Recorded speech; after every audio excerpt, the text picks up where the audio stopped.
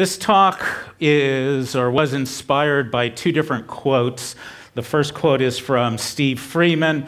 He lives in London. He's been a Agile person for a long, long time, since around before the Agile Manifesto was written. And I was corresponding with him around this about this talk, and he wrote, "In our day, we were fighting waterfall. I think they're fighting coloring by numbers Agile." Both Steve and I are old. I'm not sure that anybody under 50 really knows what a coloring by number, or as we call it in the US, a paint by number kit is. But basically, you've got this drawing, and the white spaces are numbered, and you've got a set of paints that are also labeled with those numbers, and you have a paintbrush, and you wet it, and you take the paint, and you paint color number one, you find all the number ones in there, and you paint that, whatever the number one color is, and then you continue through all the numbers on the image, and when you're done, you have something that's not particularly satisfying. It doesn't really look very much like a painting, and it doesn't actually, and this is important for this talk, it doesn't actually teach you very much about how to do real paintings, even though that's what they were sold as doing. Okay, so that's quote number one. Quote number two is from this gentleman.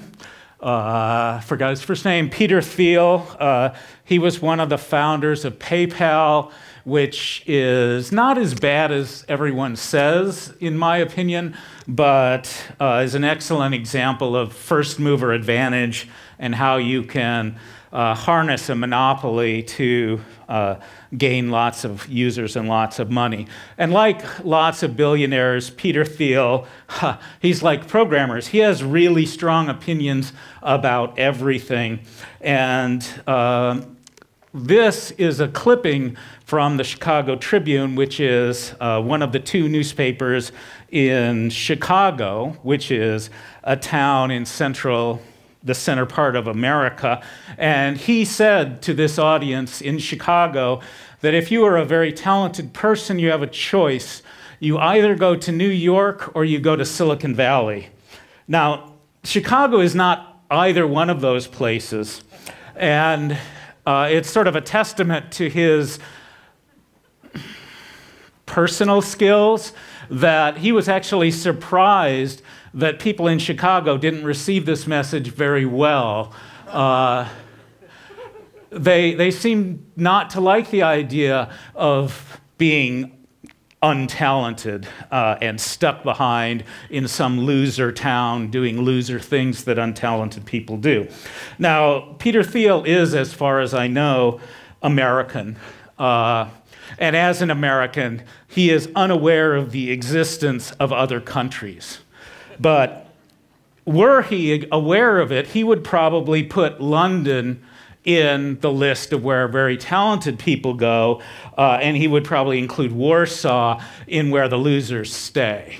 So, hello, losers. I'm even more of a loser than people in Chicago, because I live in a little town that's about 250 kilometers south of Chicago. So that's where the people who couldn't even be talented enough for Chicago go. Okay, so those are the two motivating quotes. We just heard a panel about the future of Agile, and so I thought it would be an interesting idea for me to continue on from that panel by giving you some advice for how you will build the future of Agile. And I'll say more about why I'm highlighting you in a little bit. Now, I do want to warn you about something. So this conference is a nice conference, and I am very in tune with its style, which is to present case studies, it's to present ideas that you can take home and experiment, really concrete, practical things. I'm very much into examples. My company name, the one before this one, when I was an Agile consultant was called Exemplar.com. So I like examples, I like really concrete things, but that's not what this talk is going to be. So it's going to be what I think of as a big think talk. I'm going to not tell you things you can actually do, but try and give you a new way of seeing the world. Okay, so that's by way of preface. So if you want concrete things to do, you won't get many, but you will get an interesting fact about cows that you can tell to people. Because I mentioned that my wife is a veterinarian. Her specialty is dairy cows. She knows, at one time she was a world expert in dairy cow, a particular disease of dairy cows, mastitis, which is the #1 economically significant disease of dairy cattle in the world. That's not the interesting fact, though. So she is a professor at the University of Illinois. And at the time this slide was taken, her job was to teach veterinary students how to become veterinarians. And I don't know how they do it in Europe. My impression is it's pretty much the same as in the US. I believe certainly in the UK it is. But the way you do that is the last year of your veterinary school experience is entirely devoted to what they call rotations, where you treat animals, or you learn how to take x-rays of animals and so on and so forth. But in her case, students would come in and their job would be to learn how to treat cattle. Typically, those kind of cattle, because that is the world's best producing breed of dairy cattle, a Holstein or Friesian, as they call them in this part of the world. So the way a student learns to treat an animal, treat animals, is animal comes in, it's assigned to a student. That student carries the animal through the course of its treatment to the point where it either dies or gets better. And so the beginning of a day for a student involves the student coming in and doing what's called a SOAP, which stands for Subjective, Objective, Assessment, and Plan. And that involves taking their temperature, taking blood pressure, all of those things you're probably familiar with. It also involves evaluating the animal along a scale, a 3-bit scale, basically. They have to write down, is the animal bright or dull? Is it alert or depressed? Is it responsive or non-responsive? Now, the last two are easy to learn. She could teach you how to tell whether a cow is responsive or unresponsive in a matter of minutes. But bright and dull, whether a cow is bright or dull, is much more difficult to learn. And here's how they learn. So the student comes in the morning, writes down that the cow is bright. Students almost always err on the side of thinking an animal is bright when it's actually dull. Then Dawn waltzes in, or whatever clinician is working then, comes in, and they do rounds. So Dawn goes, with all the animals around all the stalls, and she looks at the record, and she looks at the cow, and she says something like, oh, that cow's not bright, it's dull. Now, the student asks, why? Why is the cow dull? And Dawn will say, oh, look, its ears are droopy. And so all these little veterinary students, they're not really little, they're like 25 years old, but all these vet students go, if a cow looks bright, but it has droopy ears, then it's dull. So they put a rule in their head.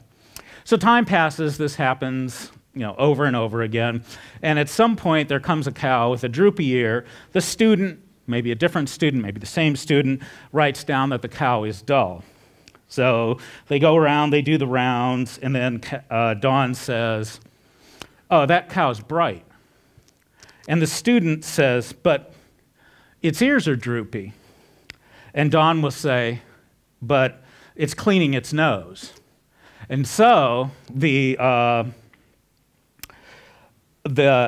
students will add a new rule to their repertoire of rules.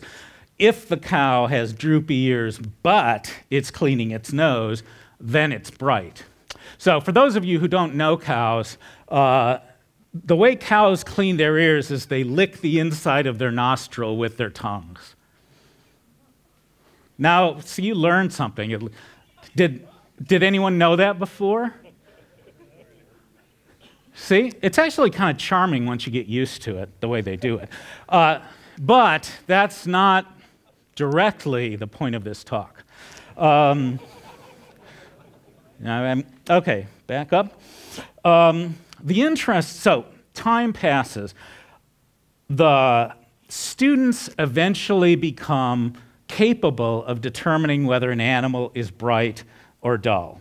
That is, they will reliably make the same judgment as a trained cow doctor.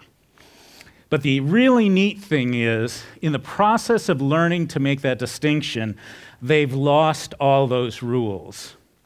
Once you're a trained veterinarian, like my wife, you look at a cow, sorry to use you as an example, you look at a cow and you just immediately see whether the cow is bright or dull. It's just obvious. It's impossible not to notice whether a cow is bright or dull.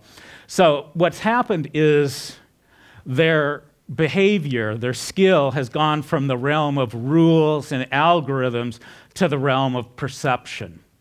And so it's really the same as any of you laughing at something I said. You didn't run through an algorithm that said, you know, American guy said this thing. Is he threatening? No. Did he say funny things? Did he make fun of Trump? Yes. He's a good guy. Therefore, I will laugh. You simply laugh. Now, if I asked you after the fact, why did you laugh? You might give a reason. Just in the same way when a student asks, why is that cow dull? Dawn, my wife's name is Dawn, Dawn will give a reason. But the reason comes after the fact.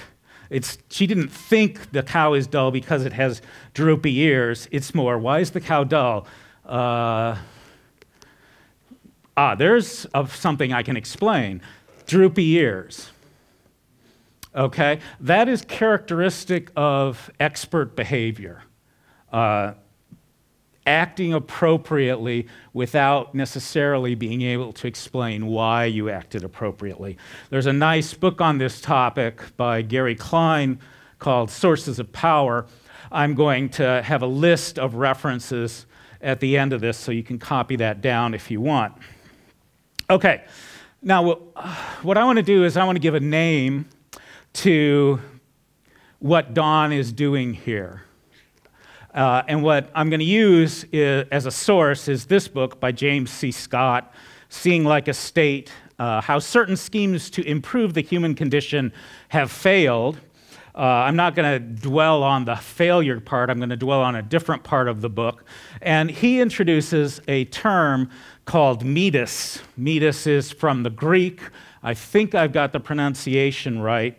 And it means something like, the literal definition from the Greek means something like the knowledge that can come only from practical experience. But Scott wants to extend this idea. He wants to say that metis is better understood as the kind of knowledge that can be acquired only by long practice at similar but rarely identical tasks, which requires constant adaptation to changing circumstances. And you can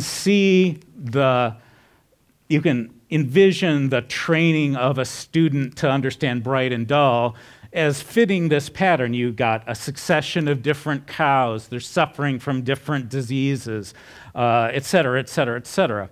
The same is true of jokes. You learn to laugh at jokes by being exposed to lots and lots of jokes, and everyone's staring at you, wondering why you're the one who didn't get it. So, metis is, I think, a key idea. And what I want to claim is that the history of Agile and the Agile Manifesto is very much bound up with this idea of metis. That is, there were people who had that practical knowledge built out of repeated similar circumstances that were operating in all sorts of little different teams and projects in various scattered companies. And I'm representing those scattered companies or those scattered teams as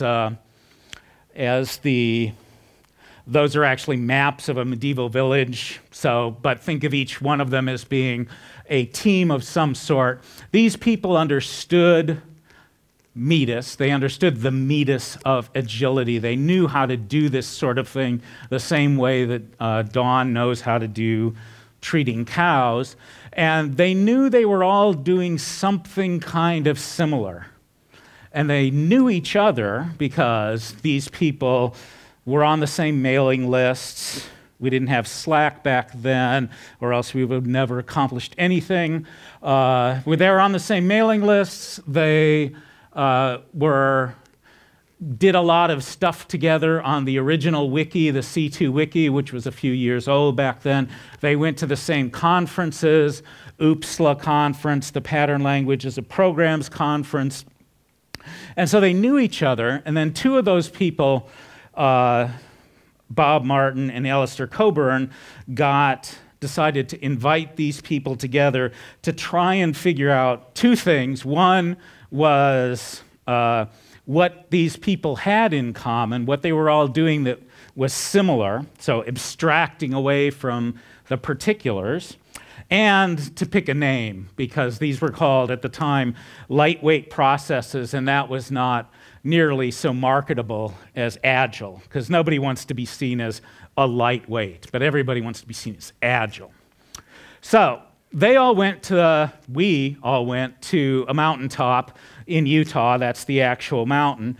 And we wrote the Agile Manifesto, though I will give you a secret about the writing of the Agile Manifesto. The first day of the meeting was a disaster, and my recollection is that two people, one of them, Martin Fowler, went off in a back room and produced the Agile Manifesto in almost its final form and came back and put it up on the wall and said, "How about this?" And all of these alpha males that had been going, "I'm an alpha male," went, "Hey, that looks pretty good," and then poof, the Agile Manifesto. The only problem with that theory is Martin Fowler, I talked to him about it, and he thought the same thing happened, but he didn't think he was one of the two people. So we have no way of knowing what really went on there, which is interesting when you think about eyewitness testimony in court cases and such. So anyway, most of you have probably seen the Agile Manifesto. I want to compare it, though, to bright and dull cows, because what's happened is we introduced words into the world. And I want to say those words are like bright and dull for cows. They are names of things that are difficult to describe, but somehow are clearly associated with our task at hand, building software or making a cow better.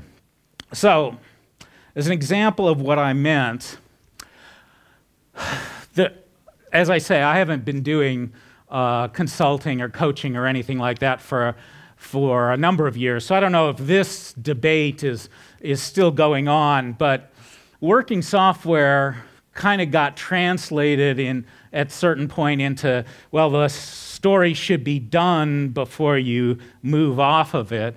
And then people started to wonder, well, what are the rules behind whether something's done? And does it have to go all the way into production? Well, no, we don't want that. So we'll say when it's in production, it's done. But if it's just checked in, it's just done, and yada, yada, yada, yada. And that's exactly like, to my point of view, the rules for whether a cow is bright or dull. If you're a person with metis, if you're a person who understands Agile, has really got it, you walk into a place, you see what they're doing, you can tell whether they've really got the working software thing or not. You can tell whether their software is such that there's only they're not going to have to revisit decisions over and over again. You can tell that they've got the pacing right so that they'll be able to add new features without it being a disaster. So working software is a token that points in a general direction that is accessible to people with meatus who've had this kind of practice, but is only very weakly captured by rules like the rules behind when something's done versus done. So, what went wrong with Agile? Why is it that people like me and Steve Freeman and Dave Thomas and Keith Braithwaite and Andy Hunt are all old grumpy men saying, well, why is it that these kids nowadays they're not really getting Agile? The problem is that Agile was successful, and we saw that wherever it went, that exponential curve. What happened was, and his curve is right, the curve of projects needing people with meatus to teach other people how to do Agile, like my wife teaches veterinary students how to do veterinary medicine, the number of teams that needed that greatly exceeded the supply of coaches. So you had people like me in my day. Since I live in loser land, 200 kilometers south of Chicago, I couldn't be, a Henrik where I'm on site all the time teaching them with my presence. I had to sort of go fly in and then fly away, give them some advice, fly away, maybe come back next month, give them some more advice, et cetera, et cetera, et cetera. But basically, the kind of advice I was giving is look for the droopy ears. I'm not teaching them meatus, because meatus, this kind of thing, is historically taught by apprenticeship. Doctors learn from other doctors. Mathematicians, proofs are very formal, but the business of being a mathematician, all of the things that go around actually getting the idea for the proof, that's the sort of thing that is learned by apprenticeship to an existing, we call them thesis advisor. In the Middle of Ages, they would be the master to the apprentice. Okay, so what you get out of the kind of shallow dive-in stuff that I used to do is rules and not meatus. So that's my challenge to you. This is what I want all of you to do going on from here, is I want you to figure out how to solve that exponential curve where the need is growing exponentially and the supply is growing linearly. So you need to figure out how to do this kind of apprenticeship-style learning that leads to meatus without the presence of the master or the sensei or the whatever to teach you this stuff the way my wife teaches software. And then I want you to spread that knowledge by figuring it out, getting together at this place up there and writing the next version of the Agile Manifesto. That happens to be where my father was born. And I'm going to visit there tomorrow and take pictures for him, because he hasn't been back there since World War II. He was German, sorry. But all the Germans are gone now, so. Okay, so there's actually a reason, not just flattery. And oh, by the way, Romanians, I know about half of you are not Polish, I was told. You get to come too. This is not just a Polish-only thing. But you don't invite people from New York or Silicon Valley because they'll spoil everything. And I'm actually serious about that. Here's a quote from Keith Braithwaite, another guy who's been involved in Agile forever. He says, I moved to a small town in rural Cumbria. I have no idea where that is. I assume it's in England. In the company there, we did extreme programming, and we did it well because we wanted to and because we could. We didn't need anyone's permission, and we didn't need to fight anyone. And some more text that I'll skip over. Only a client who wanted to get stuff done would bother with this small specialist outfit in the middle of nowhere. And that isolation like that and other kinds of isolation were, in my opinion, crucial to the development of Agile. Because Agile, these little projects that formed, maybe some of them were geographically remote, but I think by and large, and the vast majority of them were organizationally remote.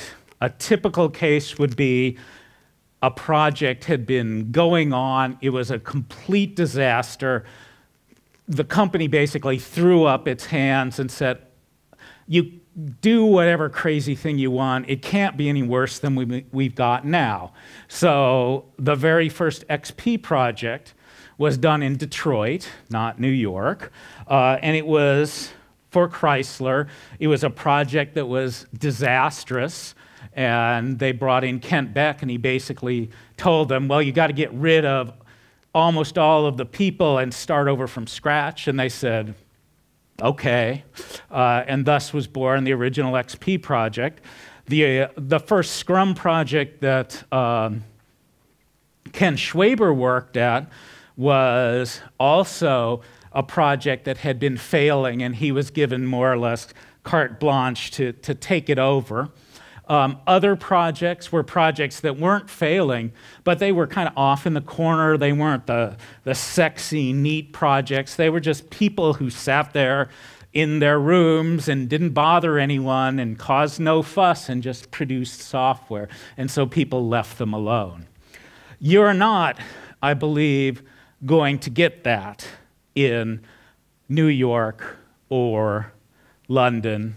Maybe London, because there's still a lot of those old timers around, and they're keep calm and carry on tough people, but not in New York or Silicon Valley, because those places are oriented very, very, very heavily around short-term rewards. We got to make bonuses this year. We got to have a unicorn startup. We got to get from where we are to the place where we can sell ourselves to Google before they notice what they're actually getting, and so on and so forth. So there's this attitude of go big or go home that is not very conducive to the patient development of something like a process, because they're not going for iterative improvement of how they work. They've got expensive people they're hiring that are in an incredibly expensive place to live, and those people are not there to learn. They're there to produce money to be reaped by venture capitalists and the CEO. Okay, so that's your job. I don't know how to do this, but I do have a suggestion because I do read weird books, and I read weird books that talk about creativity. This is not as weird a book as many I read because it's about how professionals act in practice and how you should teach professionals, note, by an apprenticeship system. But I keep seeing over and over again that creative professionals both learn and act in a particular way. And I think Schoen, the person here, captures it nicely. He calls it reflection in practice, where in this sense, in is one of those English prepositions that means about 300 different things. Here he means during, reflecting during practice. So I think I saw a whole bunch of hands go up earlier at one talk when somebody mentioned the Shewhart-Deming cycle. Plan how you're going to improve quality typically. Do, execute the plan, check, did you actually accomplish an improvement in quality, and act, solidify your accomplishment, make it part of the normal process of the company so you can move to the next planning cycle. What Shewhart and many other people observe is that professionals in action kind of jumble all of those things together. So if you're familiar with exploratory testing as opposed to the plan-style testing that used to be common in the days before Agile, this is very much the same thing as exploratory testing. And so that's what regular practitioners do. And there's two things that happen during practice that Schoen calls out and that I want to call out for you. One is that when you're doing this practice, you will encounter surprises.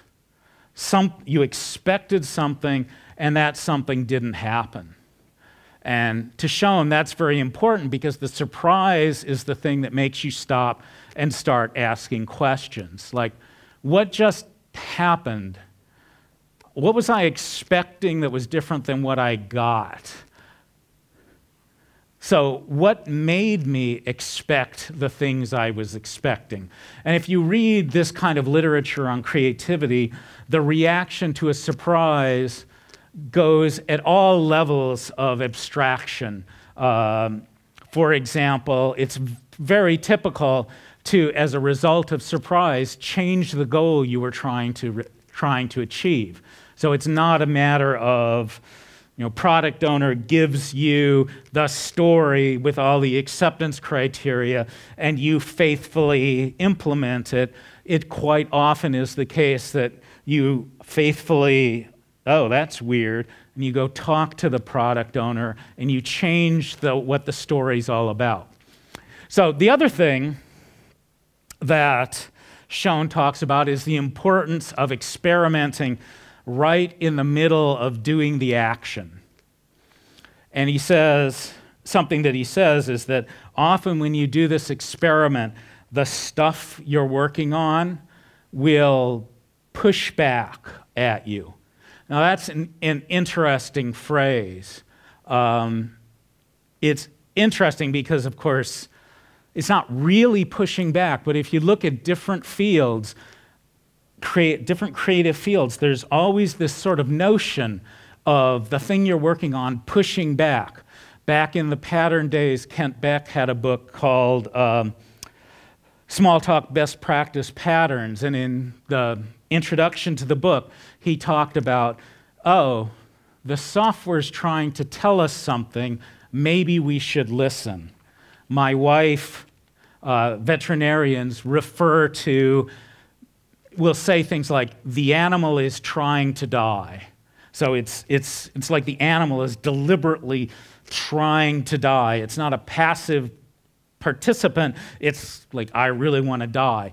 And you hear writers, novelists, they'll say, I had a plot, I had the characters, but the characters decided to go their own way. So I don't think that imaginary characters are really making decisions in opposition to the author of the book they're in, but I think there's clearly something going on in the way people approach activities that people are trying to put a name to, like you put a name to bright or dull, and there's something about the act of doing an experiment immediately after doing reflection that opens up a lot of different possibilities. And this is hard to get without examples. I recommend Schoen's book. This particular one, the earlier book is not nearly so readable, but this one's pretty good.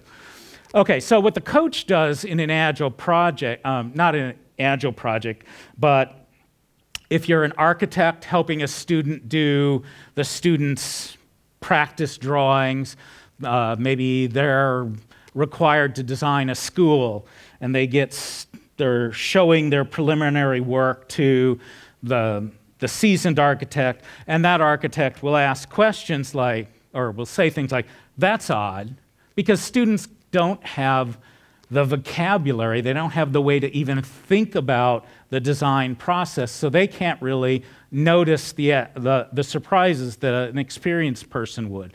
So the coach will say, "That's odd." They'll say, "Let's try this now. Let's sketch this thing," because students tend to be focused on getting from where I am to getting to the end. They don't take advantage of the opportunity to experiment.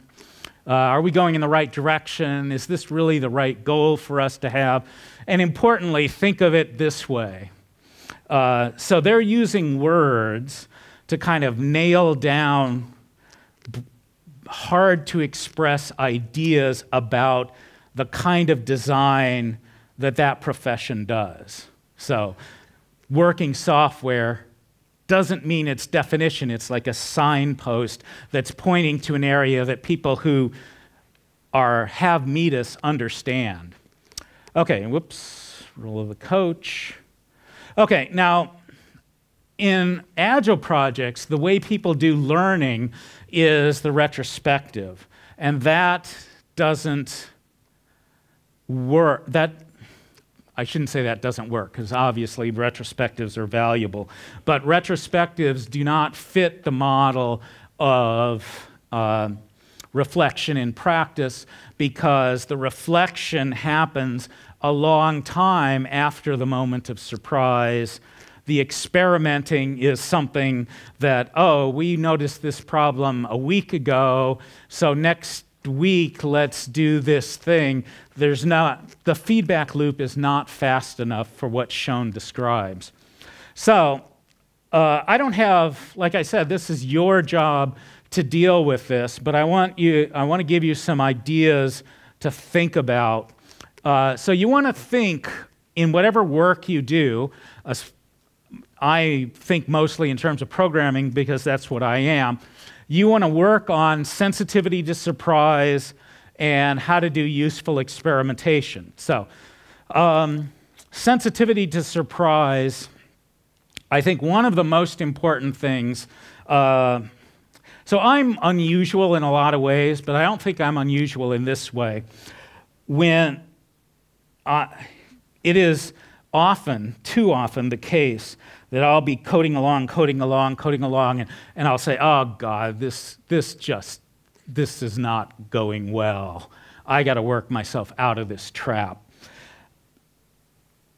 It is almost always the case that at that moment, looking at this mess I've created, I remember when I was writing that bit of code a week ago, something was bugging me about it, but I ignored it, because I'm kind of a compulsive programmer type person. So it's easy for me to ignore that little voice that's saying something's going on instead of being surprised. I think it might even be harder to be surprised when you're pair programming, because you don't want to be wasting your pair's time. Speaking of pair programming, I don't know entirely if this is the case so much, but in the early days of XP, there was a notion that when you're doing pair programming, you have the driver who is typing away, and you have the navigator who is keeping track of where you're going and if you're going in the right direction. So looking at things at a different level. Now, you would switch back and forth pretty fluidly, but there was that separation of roles, which it seems to me has since sort of dissolved into mush. That is, both people, when they're pair programming, are essentially doing the same sort of role. I wonder if it wouldn't be better to have one person of the pair deliberately charged with trying to find those little surprises before they turn into a big mess. And the ... means these ideas are probably pretty lame, but you guys, before you meet in that town's name that I probably should learn how to pronounce before I go there, you're going to figure it out and go there and write it down. As far as useful experimentation goes, I have even less to offer, except there's an interesting little thread in the programming world that's been going on for a while and kind of bubbling below the surface, and that's the idea of being really aggressive about throwing away code. Now the idea of throwing away code is not something that comes very naturally to me. This is our basement after about a month of throwing things away. So I'm not good at that, but there are people who are talking about using throwing code away in a thoughtful way in the process of programming. So the Mikado method is a pretty short, pretty easy read book, an idea that seems pretty simple. It's for large-scale refactoring. The idea of the Mikado method is you start saying, I'm going to refactor this code. You refactor, keep the test passing, and then you run into a problem where there's a big step, for example, you can't do without having the test be broken for a long time. The interesting thing, now my natural tendency is then to just bull ahead and fix that problem. What they do with the Mikado method is they say, okay, when you've done that, throw the code away that you just wrote, put that on your to-do list, and now focus on solving the problem you have. When you try to solve that problem, you'll find other problems in the process of writing code. You throw all that code away until you have this kind of graph of all the things that need to be done, and then you work your way in, basically rewriting a lot of the code you threw away, but probably better than the first time you did it. And it's weird to do, but as I do it more and more, I'm starting to get accustomed to it. The guy with the cat is Corey Haynes. He's the CTO of Harken, which is a Chicago company. And their team is actually experimenting with an approach that doesn't have a catchy name, but the idea goes like this. If you have a story that's estimated to be 3 days long, start working on the story. Code. 5 o'clock, go home. Come back the next day, delete all the code, start again. Code. Now, the second time you do that, two things are going to happen. One, the second time you do it, it goes a lot faster than the first time. Two, you very might well do it slightly differently because you have a better idea. So this time, maybe you get farther. Code. Oh, end of the day. Okay, next day, throw it all away. And you repeat this process until you get to the point where you can do all the code in one day. That's so strange. That's so crazy. But they're doing it, and I'm actually an investor in their company in a small way, but he's actually throwing away some of my money every day when he throws away this code. And I encourage him to do this. I haven't really I can't quite do that yet, but I'm getting there. And that's the kind of experimentation that I think we need to see more of in Agile. So here's a strange idea. Suppose you used Corey's technique in a meeting. You're practicing the practice of a meeting. Someone notes a moment of surprise. So you throw the meeting away and you start again. Because everybody loves meetings, and so they'll be super happy to do that. So I would like you people to try that. I would be happy to try that, except my company has one person in it, so we don't have very many meetings. But I think that my concluding slide is that these kinds of weird ideas are important for the future of Agile, because I remember, 1999, 2000, thereabouts.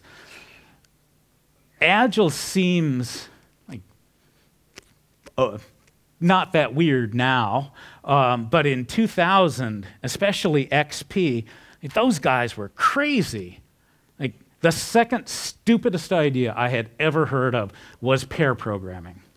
Because of all the, you're wasting time, one guy's going to be bored, you've got two people doing the work that one person could do, et cetera, et cetera, et cetera. And it wasn't until I actually did pairing that I started to understand the benefits. Now, the first stupidest idea was open workspaces, because I was one of those people who loved my office, and I couldn't work when people were talking around me. And so I thought that open workspaces would be just complete hell on earth. But I actually found myself enjoying them.